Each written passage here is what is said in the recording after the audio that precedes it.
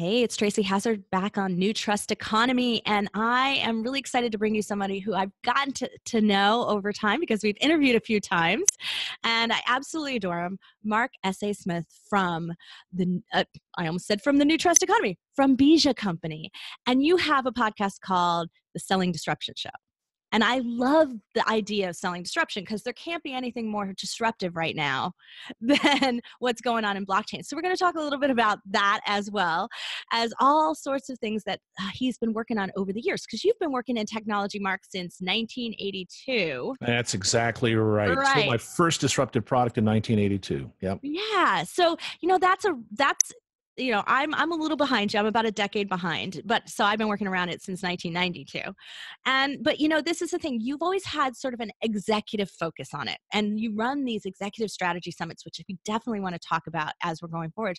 But I think that, each time that you've been faced up against the technology and selling disruption and moving into these organizations, you're coming up with the same conversations with customers again and again. Like it's similar.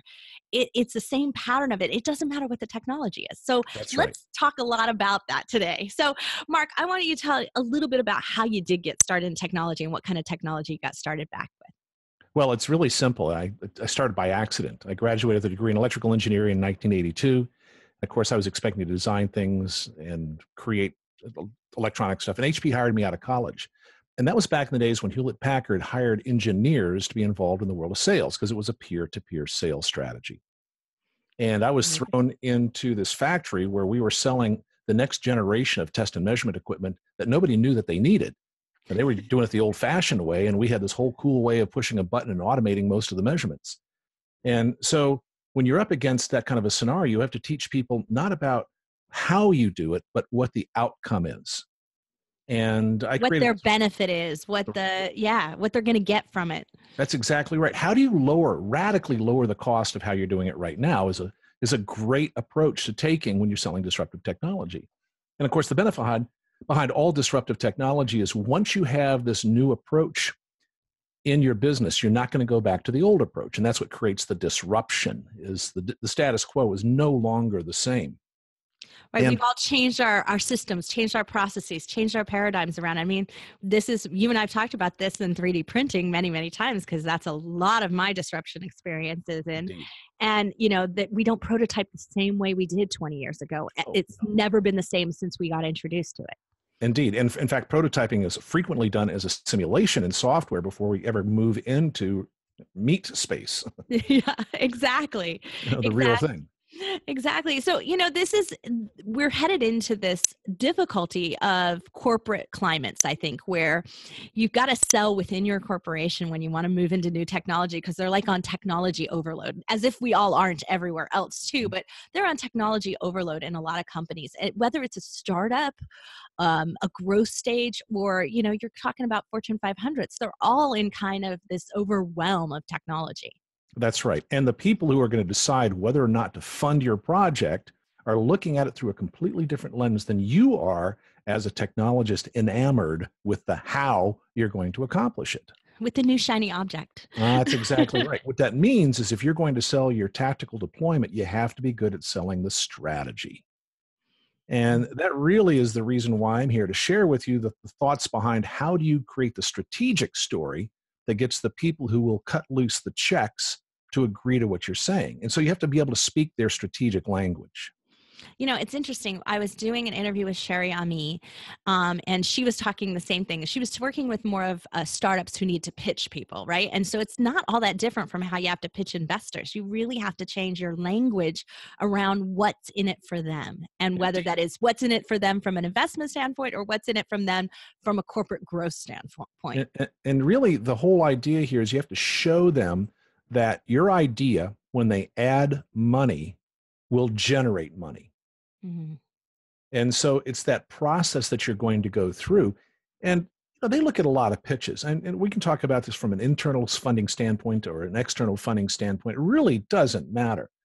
Investors all have the same vision in mind, which is, number one, can I get my investment back? Number two, can I make money from the investment? And it's in that order, by the way. Yeah. Risk first, then growth, right? That's exactly right. And so from that standpoint, you have to show them that your idea is one that's going to generate money and also is manageable. And keep in mind that no executive will ever agree to a project that they don't know how to manage. Ah, that's a really interesting thought about it. It's that's a much more internal thinking because from an external, from an investor thinking, you're thinking, is this a team that can manage it? Like, so you have a team perspective, not a process perspective. Well, frequently they go after the team because the team has a process or a system that has proven that they can create the outcome that they promise. And yet, in every case, you're still going to have timelines and milestones and places where you're going to drop tranches of money in the case of an investor to fund that next phase. But investors are always going to look for a phased approach as a way of minimizing their losses and maximizing their gains. So, you start off with a research phase, and then you go to an alpha phase. And that's why people go through these various rounds of funding Right. is an attempt to limit that. And what I want people in the world of blockchain to think about is, all right, what is the strategy behind what we're bringing to market? And how is this going to make our investors and our customers money? Yeah, Monica and I have been talking a little bit about it. Sometimes we get in that, as we referred to it earlier, little shiny object syndrome going on, in that we think blockchain is the answer for everything, or at least many, many companies are presenting it as the answer for everything. And there really is no reason to put it on the blockchain. Yes, it might be easier to manage, but it's also going to be more costly in the short term. So can you prove out your concept in a more traditional way and then say, hey, when we've got the blockchain research and we figured out how we're going to structure it and how we're going to do it, now we can drop it right into there and make it a more simple management and more transparent solution like we always wanted it to be. So let me share with you my 5 V's to Love it. establish whether a project is relevant to blockchain. Oh, awesome, Mark. I knew you'd be bringing some. I know you'd be bringing me some letters because we talk about P's a lot in our Yeah, other that's right. process. That's exactly. We've done the P thing. Now we're going to do the V thing. I love it. So first of all, let's take a look at the business model. If it's a business model that relies on transactions or information, and it requires that it be validated, verified, the veracity, the volume, and the velocity.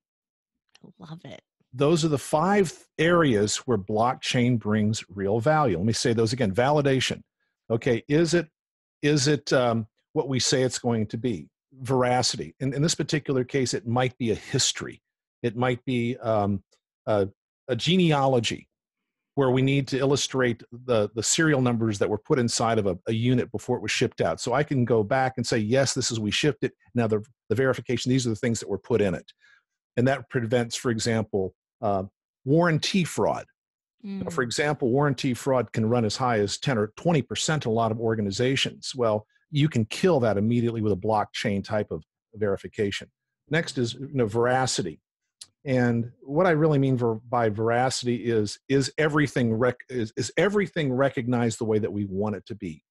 And is there, in that particular case, what I look is really for the, in the world of wine and the terroir, where does it come from, and how deep do we need to go? Yeah, well, of course, here we call it, is there trust in that data, right? So can we Indeed. believe it's not been corrupted or modified, or is there some amount of truth in that? And that's where veracity comes in. So And it could even be a chain of blockchains where we're going to connect to the blockchain system of our vendors, so that we can illustrate that genealogy is probably another good way of saying that. Of course, volume. The higher the volume, the more valuable blockchain comes, and then velocity. If you're looking for something that has a high speed, a blockchain can do that. And I think all of those areas are going to benefit substantially from a blockchain type of deployment. Yeah, and this is the thing though, that I go check, all of this is checking off with the business plan, that model that we've been working towards, which is why we got into this blockchain world in the first place. I'm over on our podcast business side, and so I've talked about that with the audience before, so they're kind of familiar with the basics of what we're looking at. But the reality is that we can also start to do that as a test model now. So we can Mhm. test whether or not that's like, we think veracity matters. We think truth in the data matters. We can test that out with where we are today by exploring it and making, I'm going to call them principles that we're applying to how we're delivering our data and how we're providing that to advertisers or how we're providing that back to our podcasters.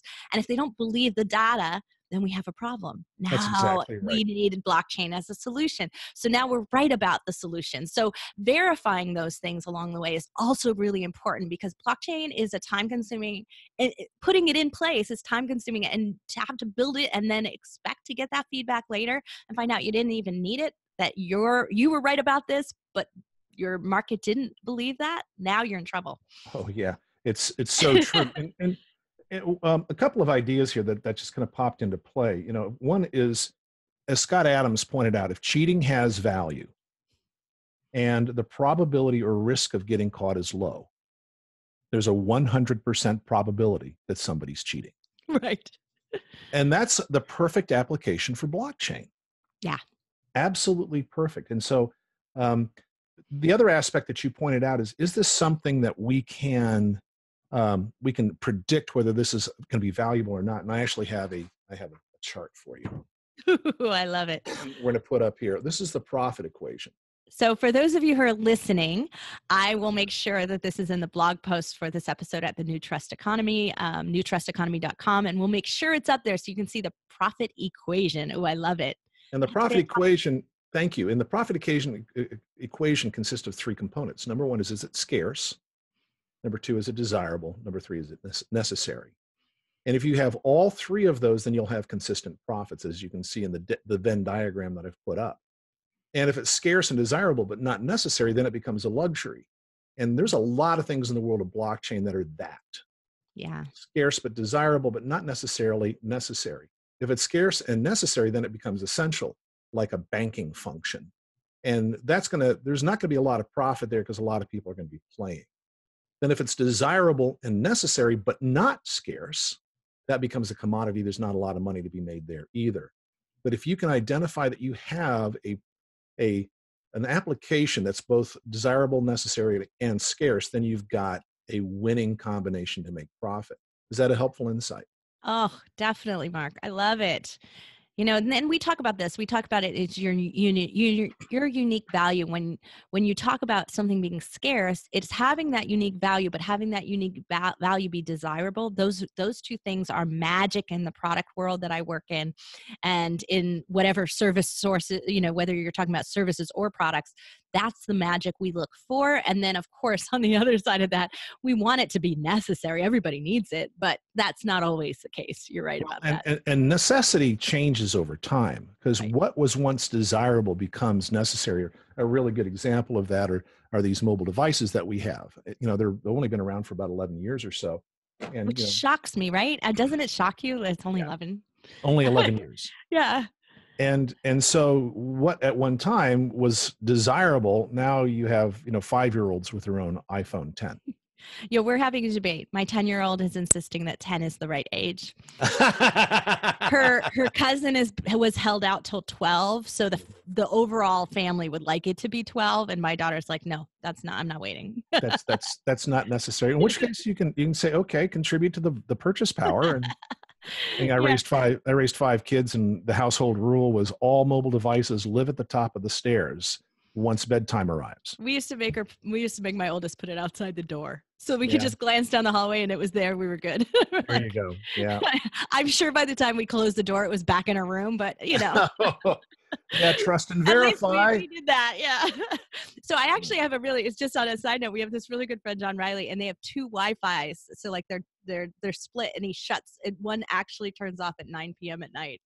And they have to have permission to, if the homework has to last, or because they're high school students. But yep, we would do that as well. Wi-Fi just went away at a particular time, and aren't we getting funny about it? Well, let's talk a little bit about these executive strategy summits that you produce, because how many have you done now? 6. The 7th one is in a month. Wow.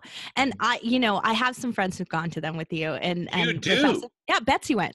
And so Indeed. that's right. So Betsy Westhaver, one of my really good friends, went, and that's how I got introduced to you, right after one, actually. That's So right. yeah, tell me a little bit about how they work. Tell us all. I'm really curious about what you try to accomplish in these All summits. right. Really, it's really quite straightforward. This is grown out of the work that I've done with executives over the past 29 years.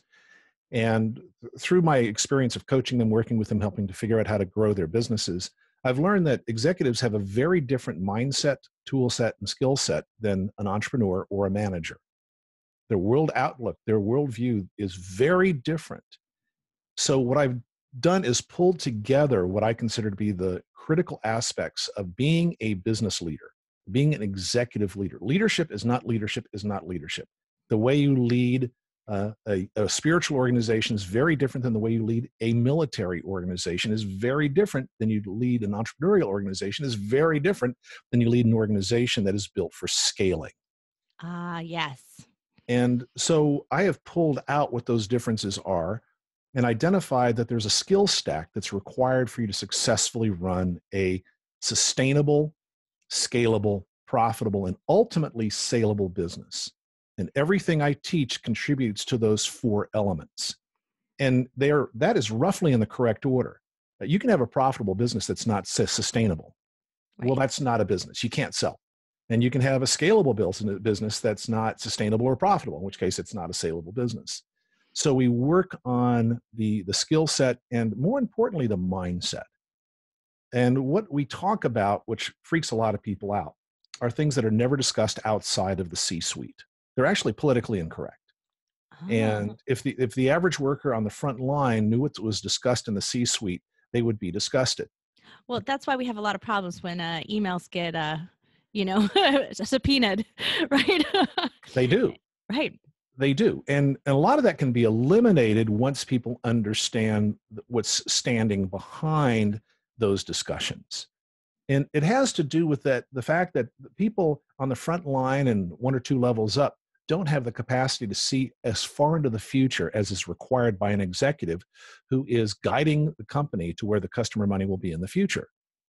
And if they knew those plans, it would freak them out because they'd say, "There's no way there's no way we could ever do that." Well, keep in mind that an executive is creating a future that does not yet exist using methods that have not yet been invented, where best practices have not yet been established. And blockchain right now is fitting into that for a lot of companies. Well, yeah, I mean, I think that's part of the thing. The part of the problem is we talked about the idea of us partnering together here, Monica and I, with you and other partners, to do a blockchain specific, a niche strategy Yes. executive summit.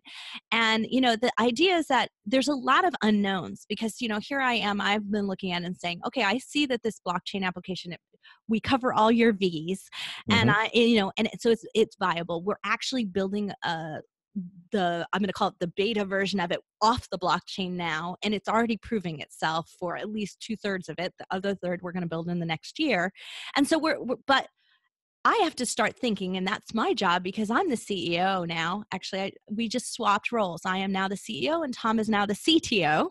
All So we right. swapped roles, yeah, because of this. Because someone has to sit back and look at this vision and make the decisions about how are we going to go into this, who's going to partner with us, what does this look like, what team do we need, what money do we need, what Mhm. do we need to make this happen, because it now looks like it's very viable and it's actually very necessary for us to do this. So Mhm.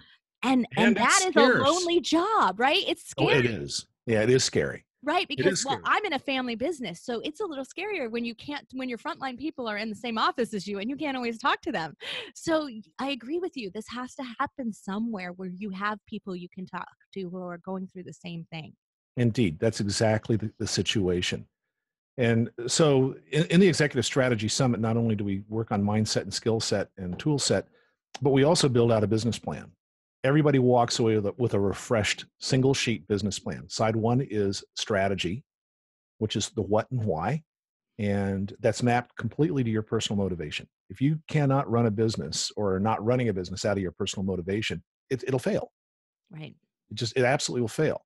And then the other side of the business plan are the tactics. How are we going to get this done? And the reason why one sheet's important is because if it's more than that, nobody looks at it. This is something you pull out every Monday morning and you take a look, make sure that you're on track. Then we also give people the tools to decide exactly where to focus their attention. And we do that with a set of key performance indicators for the most important aspects of the business. There's 11 of them. And one of them is personal satisfaction. And the reason why is because if you're not personally satisfied, this thing's going to blow up. It's unsustainable. Yeah, So, it's a key to sustainability, that's for sure. Yeah. yeah, You know, absolutely. that is so, so true. And, I think that's really interesting that, that you've tied it, because are so few, I'm going to call them executive style summits or leadership summits, where they're either all personal or they're all really corporate professional, and they separate the two. But Mhm. today, so many of us are building our own businesses, and they've gotten up to a level. And I mean, at the end of the day, if I can't, have time with my kids, then why am I doing this? No, It's the no, question right. you sit back on, and think. Well, and for that reason, we have companies that come through that we have executives that are in companies, Fortune 500 companies, and they come through to get themselves primed for a promotion because they know how to speak C-suite language when they're done. And we have others that have come in, gone through the class, and go, nope, I'm not going to go through that. I'm going to start my own company instead. Now I know how to run a company that I think can work. And Yeah. part of it's you have to create that balance of what your life looks like, because after all, work is here to generate the lifestyle of our desire.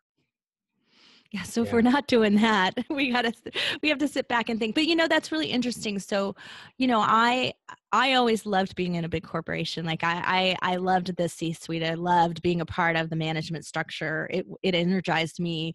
The being able to have that infrastructure and support under you was really great. Tom, the opposite. He was mhm, like, I was meant to be an entrepreneur. This is the life for me. And which is actually why we've been able to partner up over the years really well. But it takes all kinds within a company to be able to make it run and make it scalable and indeed. saleable. So I think these are keys that, you're really also helping them identify, am I up for this? Yes, and do I have the right team for this, as you just pointed out? Yeah. And the reality is your team has to have a broad mix of skills and abilities and worldviews for you to put together a scalable organization. And here's an important concept. You have to hire people you don't like to do jobs you don't like. The people that are very opposite and different from you. Yes. Indeed, it's absolutely critical. Otherwise, no, it's going to be a dysfunctional organization.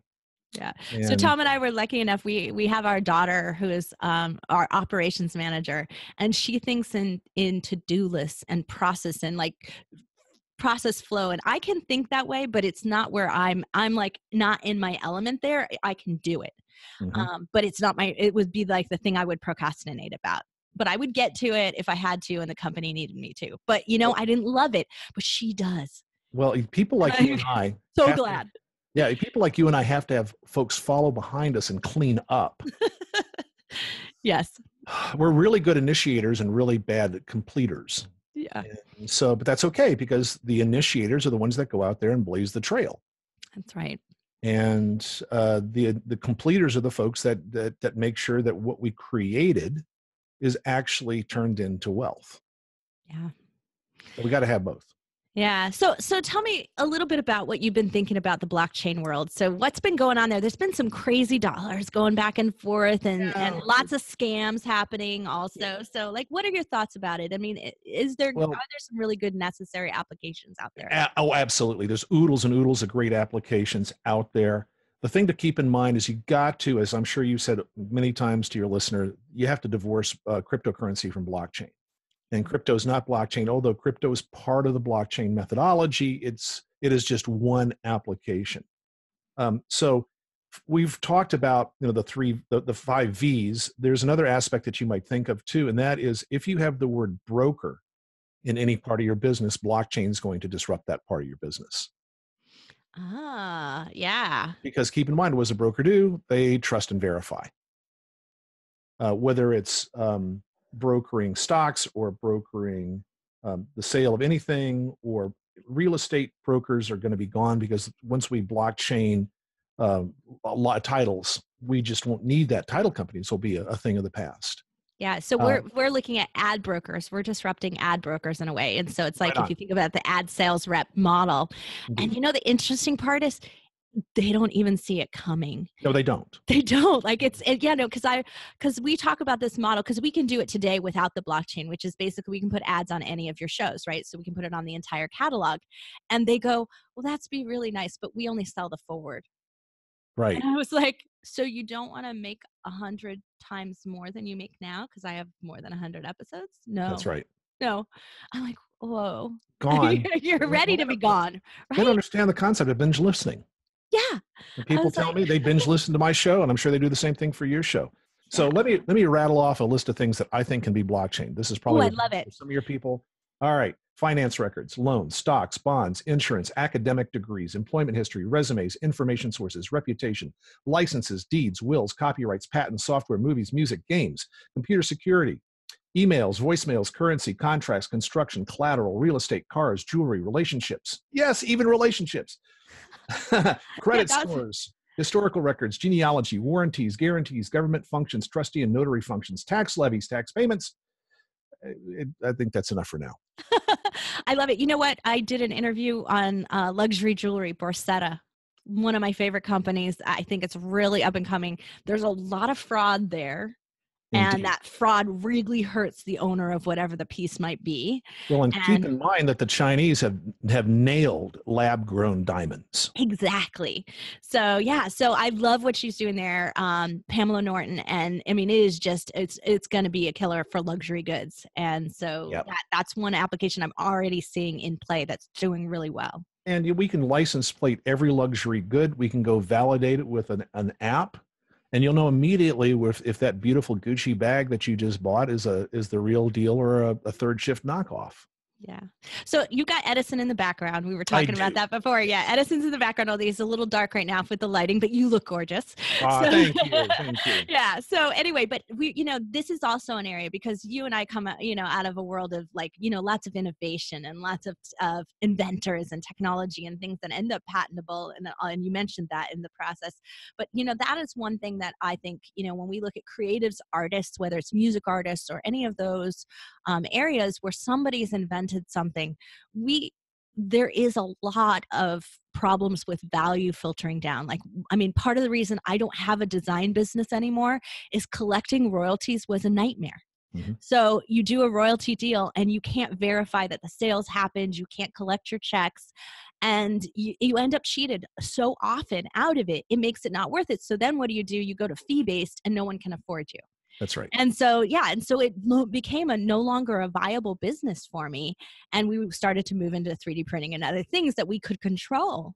And so I would love to see that blockchain applications where they really return the ability to have residual value, whether it's the payment structure, smart contracts, going through to make sure that those that have ideas, that the creatives get valued for what they've put in. And that's actually a fairly simple thing to do, Yeah. given smart contracts and the fact that every time you play a song, the player goes out and pings the blockchain and finds out if you have the right to play it, and then also provides the author a nick. Yeah, they get their cut. Yeah. They get their cut right here and now. Yeah. And it'll take us a little while to pivot to that, but I also see that that is inevitable. And in the world where we used to buy physical media, CDs and DVDs, it was easy for us to get royalties and count royalties. In this world of everything's digitized, it's a little more challenging. Yeah. Yet we can embed in every song released, every movie released, its unique license plate. Yeah. And we can tell very quickly whether a particular a piece of media is owned by a person or rented by a person or leased by a person, and we can fix that royalty thing. It'll be a little while. We have some legislation that'll have to happen, but I see that as inevitable over time.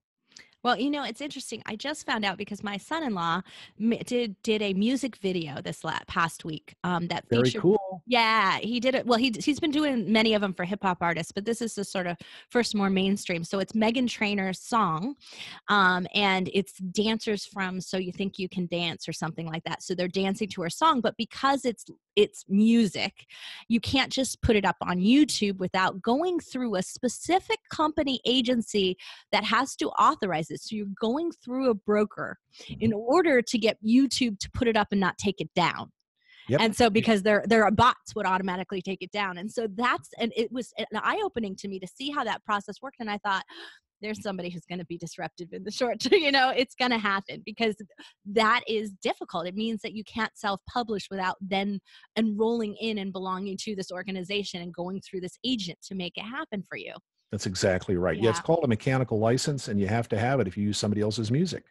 Yeah. And the same thing, if you're going to play somebody else's music, you have to get a license from ASCAP or BMI or CSAC to have the rights to perform that music. And now those are perfect places for blockchaining and actually automation through apps to manage that, because we have not only the geographic location of the play, but also the other time duration that can then be steered back to a smart contract. So all those are opportunities to create extraordinary outcomes. Now, you a little early, you say, what would this event be like? And let me give you a couple of ideas what the event would be like. So first of all, you have to explore the business of blockchain. What does the business look like? We talk about business models, financial models, some applications, product services. We talk about development models. So how do you go about developing it? And then go to market models, deployment models, and some other enhancements. So we would spend a lot of time talking about business models. I love talking about business models because Yeah. business models determine how we make money. And business models are made up of business rules. Now, the really great thing about blockchain is it allows us to create and enforce business rules automatically with smart contracts and other aspects of it.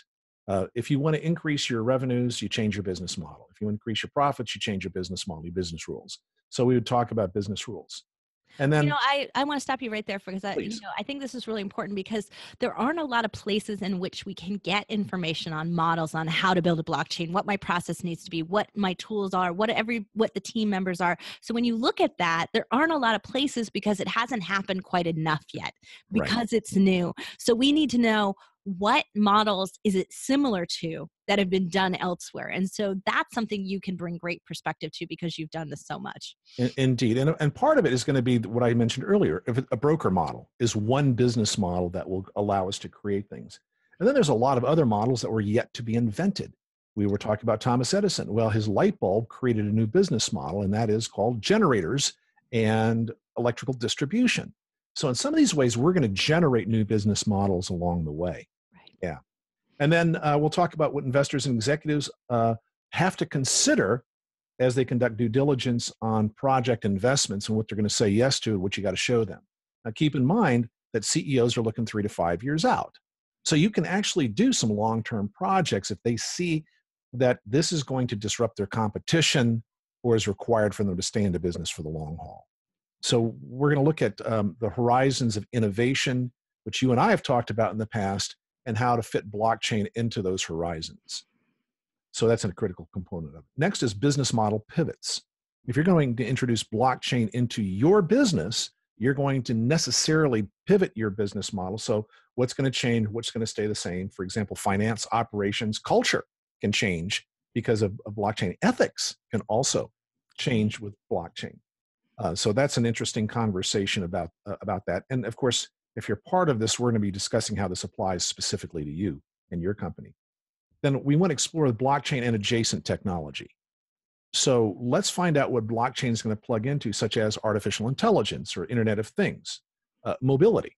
With 5G turning on, blockchain is going to be a big part of the deployment of lots and lots of content with 5G streaming to 1 to 20 gig to your device. Really extraordinary. And then smart cities, smart houses, smart buses, smart schools are going to be a part of that. Wait until we start doing implants and we become cyborgs. Yeah, man, it's out there. Oh, it's close. It's close. Oh yeah, it's not too far away. We're seeing a lot of things at CES. You were at CES this year, as was I, and we're not that far away from implantables. No, no. I mean, when people were talking 3D printed organs, and when I was down in San Diego when they were doing the ear with the implant they were rebuilding an ear with the implant already in it, and I was like, wow, we are really not far at all. Yeah, indeed. And of course, the millennials, they'll be glad to tattoo and pierce anything.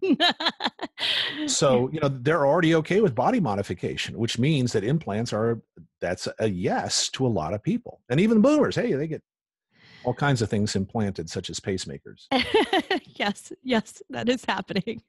So then we would, we want to take a look at what can be exploited commercially, and we're going to explore that. Then business models. What business models are going to get disrupted, replaced, and augmented by blockchain would be part of that conversation. And this is where I think a lot of companies can't afford not to have somebody be thinking about this, because even if if blockchain is not in your future vision right now, you should be aware of what's going on, because it could be disrupting your vision that you think you have. Well, if you're a business that has any digital component to it, then you've got to pay attention to blockchain, and you've got to pay attention to 5G technologies. Right. 5G technology is going to be so disruptive, and there is some really interesting opportunities that are coming forth with 5G that's going to drive blockchain adoption. Yeah. And may I share that idea with you? Yeah, please. And, I think you're so right, though. This is the one thing that I do want to say is when I was conducting a lot of top level interviews over the last, 5-6 months that I've been doing that, the one thing that I get is the naysayers are really strong. That blockchain has no place in it. Google's going to live forever, like these kinds of things. And I'm sitting back thinking, wow, you really are not open about what might be happening right under your nose. Well, I always take a look at naysayers as I do about futurists and say, how good is your record? Yeah, very Right? good point. And I have some really interesting elements that I plug into my crystal ball that allow me to be very accurate with my predictions. Sometimes I'm off on the timeline, but as far as the predictions themselves, they've worked out really well. And one of those, of course, is Moore's law, the fact that technology doubles every 12 to 18 months, which makes blockchain more and more attractive every year that goes by. Right. The other is that we're seeing substantial increases in compute power, which makes blockchain so much less expensive. And then that one I want to share with you around 5G. So just a quick recap. 5G is the next generation of cellular connection technology. The big deal there is sub-millisecond ping, which means that you have essentially instant load times for pages.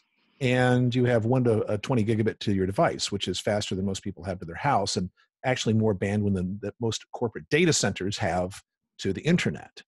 Right. And it's just massive. Another interesting aspect is that our mobile devices that'll be running on 5G, not the first generation, but probably second or third, will have month-long battery life. Oh, wouldn't that be nice? Indeed. So Amazing. I have, we're raising a generation. So I have 9 and a 4-year-old and almost 10 and almost 5, right? And the two of them, I swear, it's like every device is always out of power, and it is a crisis. The world is ending. Right. You know how that is, right? They'll plug in their mobile phone before they'll go get food. Yes. Well, right now at 10 and 5, practically, we cannot get them to plug anything in. Like until we could get them, that is your responsibility. Like that is our number one goal. But otherwise, Tom and I are scrambling around at the house at night going, is everything plugged in? Because we don't need to hear it tomorrow morning. That's really good. That's so good. Well, with 5G, what's going to happen is we're going to have an adoption of a technology called containers. And containers are essentially the ultimate in virtualization for compute power. So right now, most computer centers run virtualized servers, which are the compute power heavy lifting. And what happens is we take a piece of hardware and we can put 20 different virtual servers in there. They're soft machines. And we have soft storage and we have soft networking. And the container puts all that into a single software unit. So if I have an application running in a container, I can run it in a data center, I can run it on a cell tower, I can run it on my mobile phone, I can run it anywhere that there's compute power. And what that allows me to do is very rapidly move where an application runs for either massive numbers of people or doing it personally. Well, how do we get paid for that container? That's where blockchain comes into play. Right. So we'll use blockchain to pay for the compute power, for the storage and the networking, and will also use blockchain to pay for the license to run whatever application is inside that container. An example would be right now, many people use Salesforce.com, but Right. they're using it on Salesforce's servers. So in the future, you'll be running your Salesforce instance within your own container. And what that allows you to do is move it around so that you're independent of Salesforce. And if something goes down or if you lose networking, you still keep your business operational. So that's a business continuity strategy, but it requires blockchain so everybody gets paid. Right. And I can see that as being also, highly valuable in security systems and other things that it's going to keep working through. Yeah, I love that. I agree with Exactly. you. I think I think there's a reason, there's an infrastructure reason that blockchain is going to force itself into almost all areas of the way that we work on and utilize the internet today and utilize our devices today. That's exactly right. And the reality, a lot of it's going to be the key to the software apps that are going to be running, especially high value apps. So, for example, Oracle's offered containerization of their databases for 3 years now. It's been around. This is not new technology. IBM just bought Red Hat, and they bought Red Hat for the container technology. So we're getting a little geeky here, but I think it's really important for our listening to understand that there are many things in play right now that are going to set us up for a blockchain explosion. And the naysayers can say whatever the hell they like. Go ahead and retire. Go ahead and be a Luddite. Don't care. Blockchain is an important part of our future. Yeah, I agree.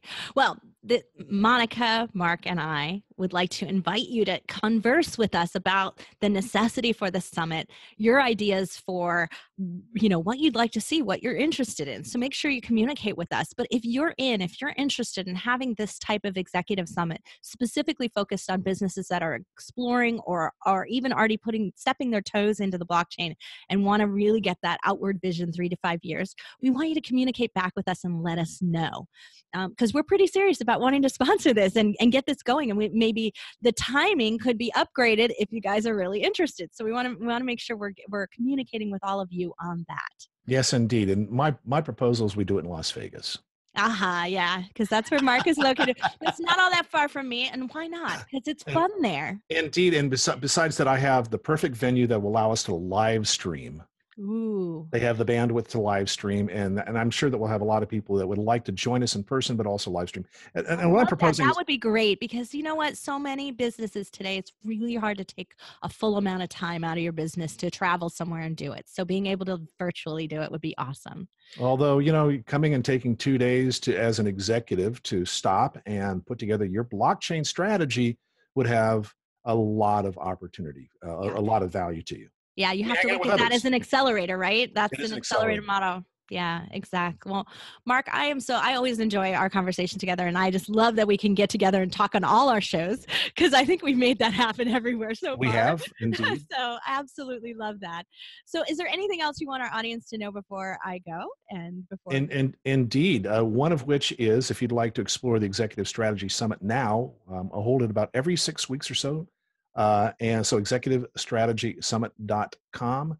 And we'll have the links in the newtrusteconomy.com website, so that if you are driving, don't write this down, please. If you're driving, we'll get it to you. That's exactly right. Or just say, hey, Siri, executivestrategysummit.com. There you go. That'll do it too. And I want you and Tom to come, because we're actually probably you and Alexandra come, because she's the CEO, COOs together actually work really well in this organization, because you've got the strategic person and the tactical person both speaking the same language after the end of the summit. So, oh my gosh, that would be really good if we spoke the same language, because I think I frustrate her.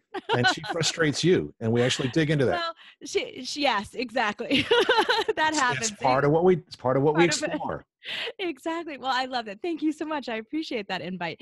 So anyway, everyone, Mark S.A. Smith, he's been awesome. I knew you guys would love him. But you can reach out to him, because all his information is in the blog post for New Trust Economy. But I also really do. I mean, it's one of my favorite shows, Selling Disruption Show.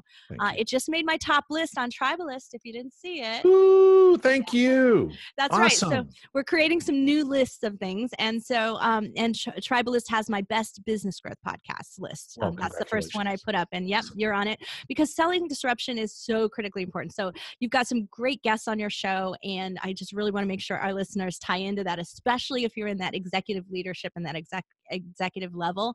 There's Or if you want to be. if you want to be, exactly. If you want to Yeah, it's get to that both. level. It's both. Listen to learn.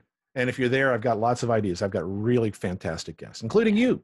Yeah, thank you. And Tom. Yeah, he's And been Tom. on it too. So absolutely. Well, thank you, Mark. We really appreciate it. And everyone, this has been the New Trust Economy. Until next time.